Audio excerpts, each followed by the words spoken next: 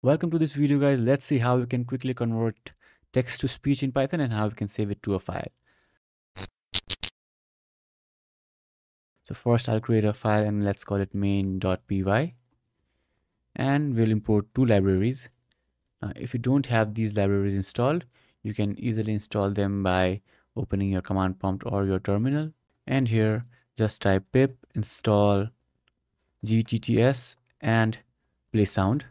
So these two libraries will be installed. Hit enter and let's wait till the installation is complete. So in my case, I already had it installed, so it's already finished.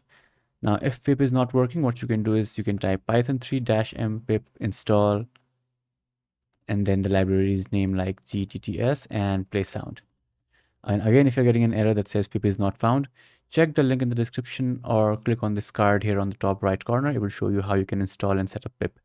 Okay, so once you have the libraries installed, you can just close the terminal, and let's say we want to convert something to text and speech, and the text is hello, how are you? All right, so now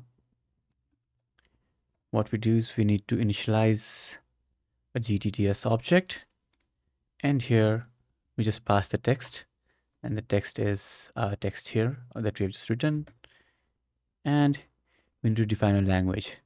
So language will be English and the short is EN. And once you've defined this, we just save this to an audio file. Let's say we want to call this output.mp3. Now if I run this, as you can see, an output.mp3 file is created, but how can we play this within our code? So first let's play this and check if it's working. Hello, how are you? So as you can see, it is working pretty well. Now to play this, what you can do is you can simply use this play sound, and here you just enter the name, that is output.mp3, and now it will search for output.mp3 and it will play it. So let's run this again. Hello, how are you?